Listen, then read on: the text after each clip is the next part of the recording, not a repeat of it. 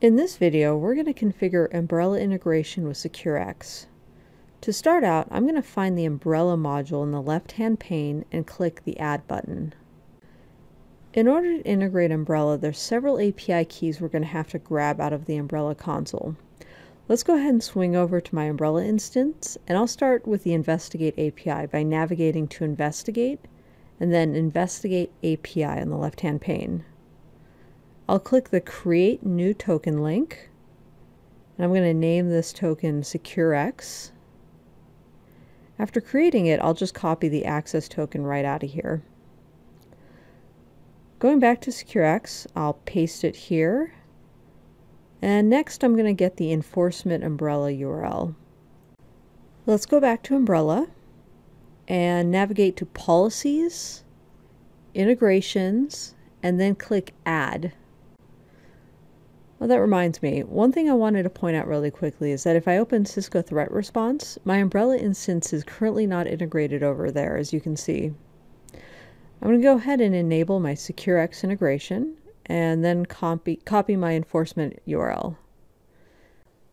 Going back to SecureX, I'll paste the umbrella integration URL right in.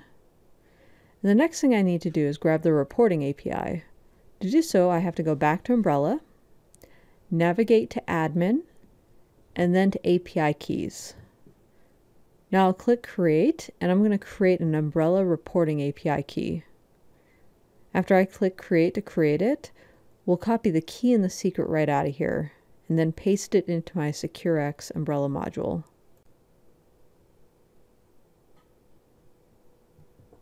For the requested time frame, I could keep it at the default of 30 days or add more. In this case, I'm just going to go ahead and put 90, and I'll copy my organization ID in there as well. After completing this, I'll click Save, and the module has now been added to SecureX, and I can see it enabled here. Now let's go back to the dashboard. Actually, let's launch Cisco Threat Response and look at the active modules in it. As we can see, the umbrella module was automatically added to Cisco Threat Response when we added it to SecureX. Now back in SecureX, I'm going to click the New Dashboard button, and I'm going to name this Umbrella. I'll add all the umbrella tiles to this dashboard, and I'll go ahead and resize these to make the dashboard look a little more attractive.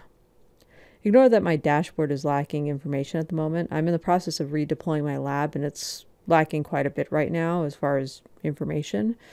If I swing back to my umbrella instance, you can see nothing being really reported there as well. And that brings us to the end of our initial configuration of umbrella integration with SecureX. Thank you for tuning in.